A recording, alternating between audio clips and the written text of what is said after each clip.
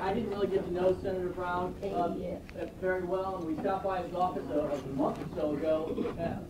I tell you, fire, he's ready to roll. This guy is on our side, and he comes here every day and stands up for conservative principles. I wanted to come down here because one of our main objectives and our legislative priority was employee protection, and he's been carrying many of the employee protection bills. So I wanted Senator Brown to come down and say a few words. Senator, thank you so much.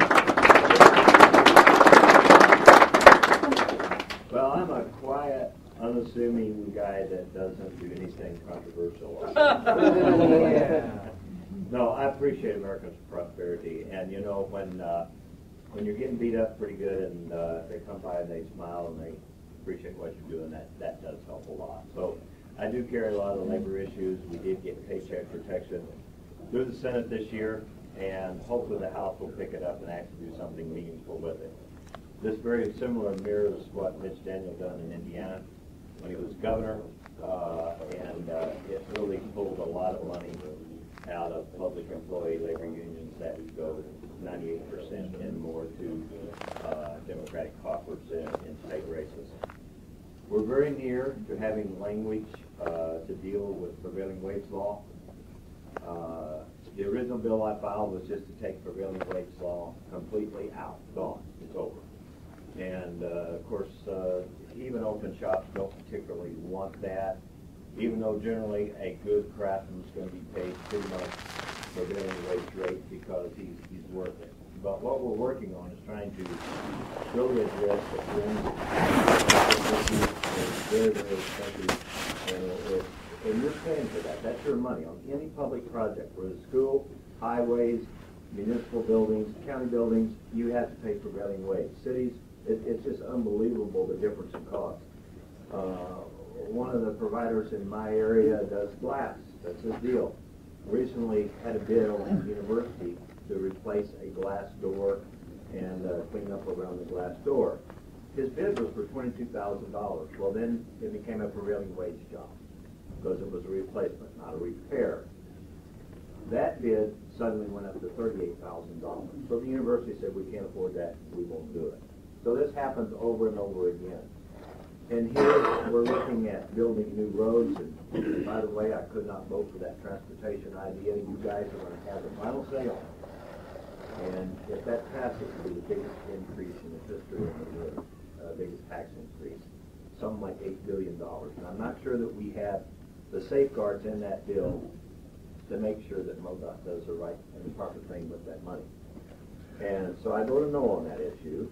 And if we're going to spend $8 billion building roads, Oklahoma and Kansas do not, prevailing wage law does not apply to their road jobs. So a lot of people that build roads out there won't even bid in Missouri because they can't build hardly any miles compared to what they can build in those states. So this is a big issue going forward. Prevailing wage, as I said, I think we're very close to having something we can bring to the floor and get passed. You know, you hope that you can actually get to an end on something and get something the governor will sign, or at least be able to veto override if he doesn't. And so that's where we're at on prevailing wage law. I also filed right to work. It's probably not going to come up this year. As you have to understand, when you're working to get a state right to work, that's not just, I mean, yes, if we had had a Republican governor, we could have done it this year. It had been done and over with. Unfortunately, with a Democratic governor, it's going to take 2 or 3 years probably to get to that point. And we got to keep our numbers in the Senate and the House as well. So, you know, and I'm not a patient guy. I want to get this done now and get it over with. Yet you learn to be somewhat patient up here, and you have to compromise, but you can never sell out. And I think that's an important point. That you know, I think on the national level, you realize that there's 100 senators, 435 reps, and then there's a president, and I think there's 8 or 10 Supreme Court judges. So about 545 people are dictating and ruling our lives today. I don't care if a congressman or a senator is a Republican or Democrat, when they start saying, well, we're going to have to do this because of what's happened here, they're the reason that happened. You have to always realize we're in the mess that we're in because of what they've done. We didn't do it. They did it. And I think it behooves us, you know, and we all blame Washington, but we like to say, you know, but my congressman, he's not that way. I think we need to remind them occasionally, hey, you know, you guys did this thing. Don't come back and say, hey, what are you going to do? I want you to fix it. That's your job. Go up there and do it.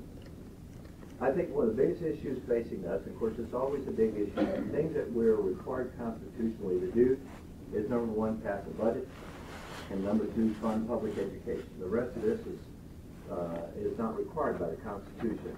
The House, actually, in terms of the budget bill, we will put some money in the budget to help pay for college that the troops are engaged in now, and the federal pulled that money away.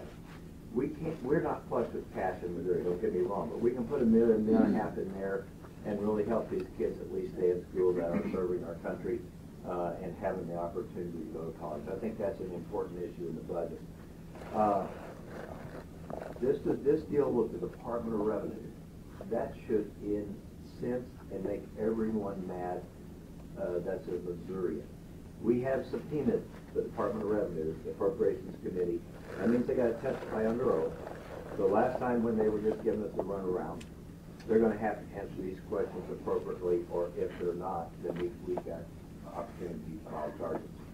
Our goal is to go back to the old system, so where you get your license printed while you're in your local facility. You know, the reason supposedly they did this data collection thing, and of course, Morpho Trust is actually a company out of Atlanta, Georgia, that's owned by French people, and supposedly they destroy all of this data that they're collecting. We have no proof of that. We have no evidence to support that. We don't know what they're doing to data. But supposedly the reason they went this way was because they had a couple of employees somewhere in northwest Missouri, and they have fraudulently done a couple of driver's licenses. Well, I think you can address that on the local issue, deal with those people, fire them.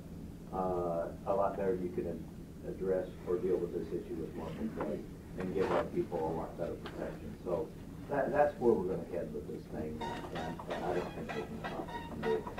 But I won't take up a lot of your time. I really appreciate you taking the time to come and see us today. I mean, we need to be reminded, just like our federal reps and senators need to be reminded. Hello. And Dr. Shaw will not be a filibuster Medicaid expansion by himself.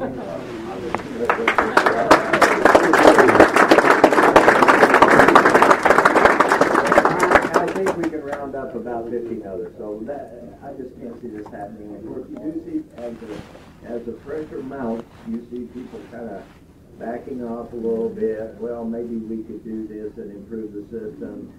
No, that's not what we need to be. I mean, you can't borrow money to keep doing this. And there again, it comes on that 545 people. They got to do the right thing. Thank you.